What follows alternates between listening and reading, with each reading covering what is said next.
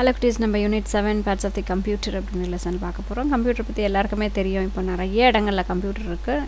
Computer இல்லாத இடமே இல்லைன்ற அளவுக்கு தான் இப்போ இருக்குது இல்லையா? ஸோ இன்ட்ரடக்ஷன் உனக்கு வந்து இன்ட்ரடியூஸ் பண்ணுறாங்க கம்ப்யூட்டர்ஸ் இந்த கிளாஸில். போக போக நீ கம்ப்யூட்டர்ஸ் பற்றி நல்லா தெரிஞ்சுக்கலாம்.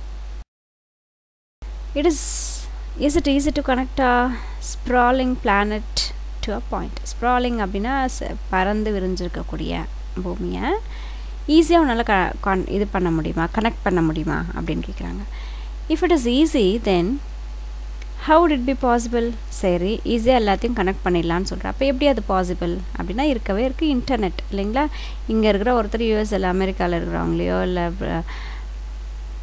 யாரையோ ஒருத்தர்கிட்ட வந்து ஆஃப்ரிக்காவில் இருக்கிறவங்கள்ட்டையோ யுகோஸ்லேவியாவில் இருக்கிறவங்கள்ட்ட யார்கிட்டையோ ஒருத்தவங்கக்கிட்ட அப்படி ஆன்லைனில் பேசிக்கிறாங்க, ஆன்லைனில் பார்த்துக்கிறாங்க, எல்லாமே பண்ணிக்கிறாங்க. ஸோ இது ஈஸியாகிடுச்சு.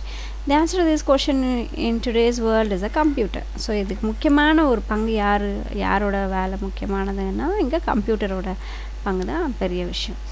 In this modern world, computer eases the effect and speeds up the processing to the great extent. So இந்த புது யுகத்தில் மாடர்ன் வேர்ல்டில் ப்ராசஸிங் வந்து ரொம்ப ஈஸியாக இருக்குது. எல்லா வேலையும் ரொம்ப ஈஸியாக முடிக்க முடியுது, ரொம்ப ஃபாஸ்ட்டாக முடிக்க முடியுது.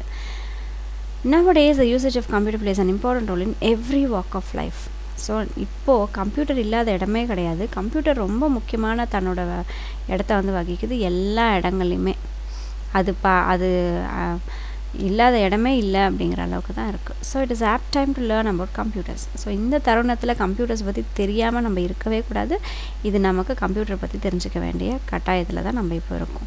To start it is necessary to note that there are three key units in the computer.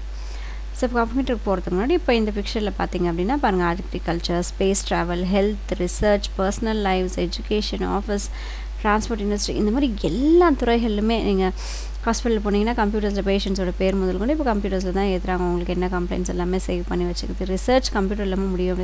எஜுகேஷனில் இப்போ நிறையா நமக்கு QR கோட்ஸ் எடுத்து காட்டுறோம், கம்ப்யூட்டர்ஸில் லெசன்ஸ்லாம் போட்டு காட்டுறோம். ஸோ அது இல்லாமல் இண்டஸ்ட்ரியில் கம்ப்யூட்டர்ஸ் வச்சு தான் எல்லா ப்ராசஸுமே நடக்கும்.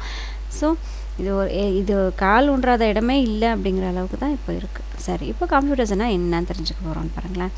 இதில் மெயினாக முக்கியமாக 3 யூனிட்ஸ் இருக்குது, 3 யூனிட்ஸ் இருக்குது in the computer. Understanding of this 3 units will make us to create a computer in easy. So இந்த 3 யூனிட்ஸை பற்றி நம்ம தெரிஞ்சுக்கிட்டாவே கம்ப்யூட்டர் நமக்கு கொஞ்சம் ஈஸியாக புரிஞ்சிடும்.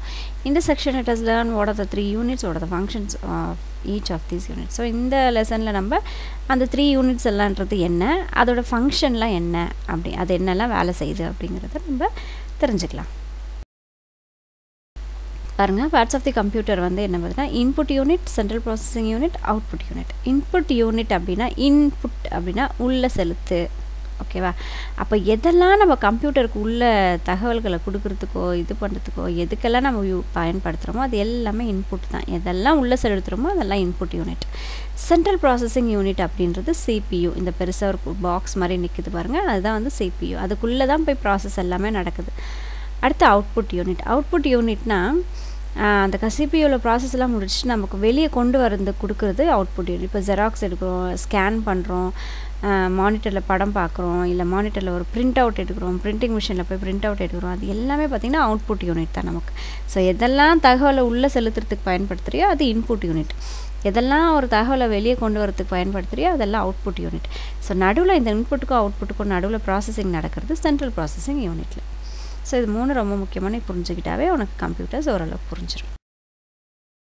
ஸோ இன்புட் யூனிட்டை பற்றி சொல்லியிருக்காங்க பாருங்கள். இந்த input unit helps to send the data and commands to the processing.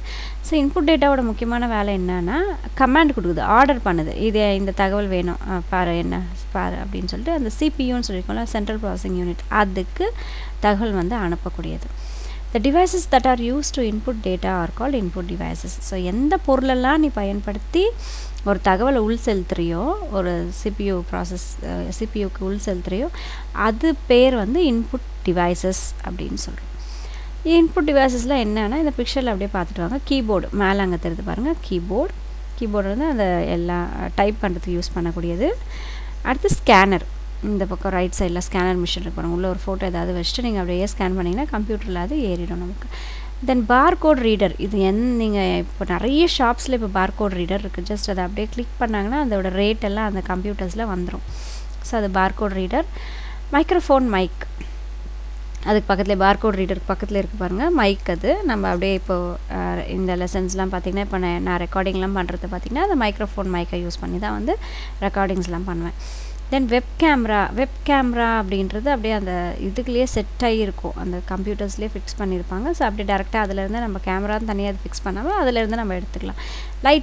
Light pen இந்த இதில் டச் ஸ்க்ரீன் மேலே எழுதுகிற மாதிரியே ஒரு பென். அது வந்து அப்படியே உள் செலுத்துறது. இப்போ ஒரு ஏதாவது ஒரு புக்ஸ் தேவைன்னா அதுலேருந்து அப்படியே உள்ளே அனுப்புறது, கட் காப்பி பேஸ்ட் மாதிரி பண்ணிடலாம். அதில் அனுப்புறதுக்கு நம்ம லைட் பென் வந்து யூஸ் பண்ணுவோம். ஸோ இது எல்லாமே வந்து இன்புட் டிவைசஸ். ஏற்கனவே சொன்னேன், எந்த பொருளெல்லாம் நீ உள் செலுத்துறதுக்காக யூஸ் பண்ணுறேன் அது எல்லாமே இன்புட் டிவைசஸ். இன்புட்னா உள்ள அனுப்பு அப்படின்னு அர்த்தம். அடுத்து கீபோர்டை பற்றி சொல்லியிருக்காங்க பாருங்கள். Keyboard and mouse R the important input devices. ரொம்ப எவ்வளோ இன்புட் டிவைசஸ் இருந்தாலும் ரொம்ப முக்கியமான இன்புட் டிவைசஸ் எதுன்னு பார்த்தீங்கன்னா கீபோர்டும் மவுஸும்.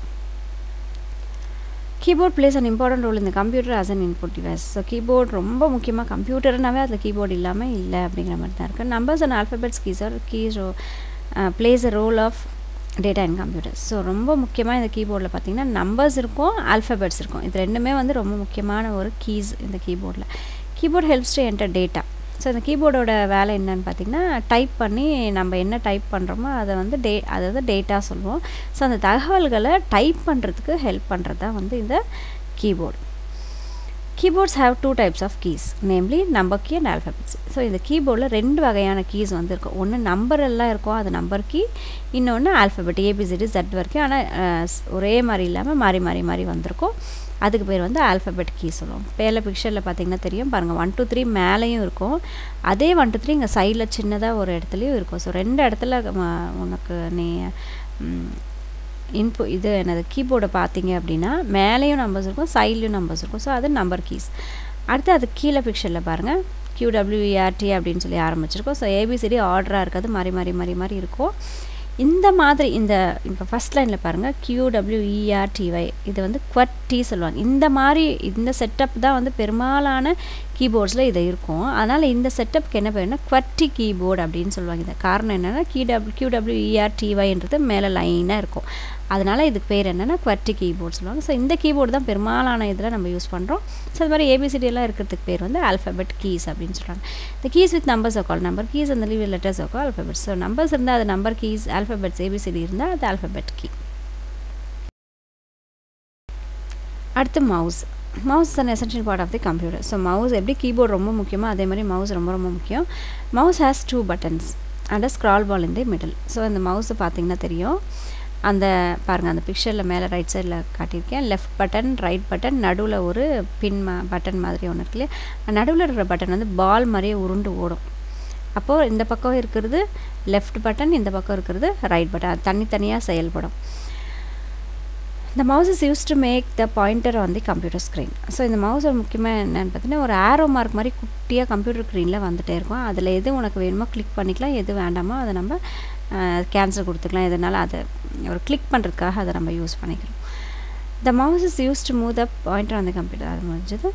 Right button is use to select files and to open the folder. So இப்போ ரைட் பட்டன் லெஃப்ட் பட்டன் இருக்கு இல்லையா, அதில் அந்த ரைட் கலர் பட்டனோட வேலை என்னன்னு சொல்லி பார்த்தீங்கன்னா இந்த கீழே பிக்சரில் கொடுத்துருக்கேன் பாருங்கள், ரைட் கிளிக் மெனுன்னு கொடுத்துருக்காங்களே. இப்போ ரைட் சைடு இருக்கக்கூடியதில் நீ கிளிக் பண்ண அப்படி அந்த ரைட் சைடும் கிளிக் பண்ணலாம், லெஃப்ட் சைடும் கிளிக் பண்ணலாம். இப்போ ரைட் சைடில் போய் ஸ்க்ரீனில் இதை ஃபிக்ஸ் பண்ணிவிட்டு கிளிக் பண்ணிங்கன்னா என்ன வரும்னா cut copy paste, font, paragraph, bullets, numbering, இந்த மாதிரி நிறைய உங்களுக்கு மெனு வந்து காட்டும்.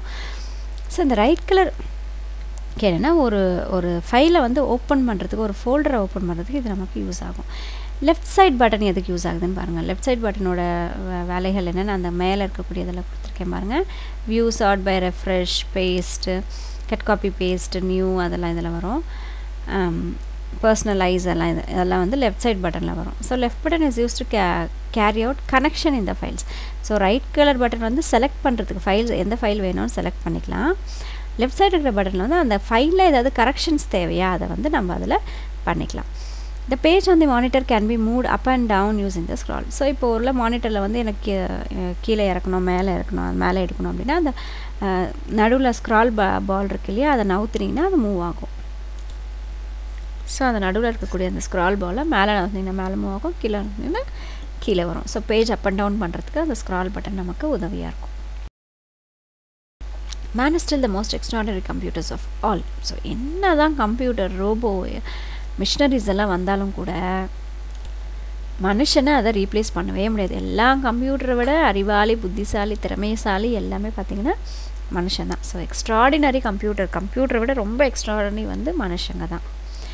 சரிங்களா? ஸோ கம்ப்யூட்டர்ஸை பற்றி கற்றுக்கோங்க. ஏன்னா இன்றைக்கி வேர்ல்டில் கம்ப்யூட்டர்ஸ் ரொம்ப முக்கியமான ஒரு விஷயம். தேங்க்யூ.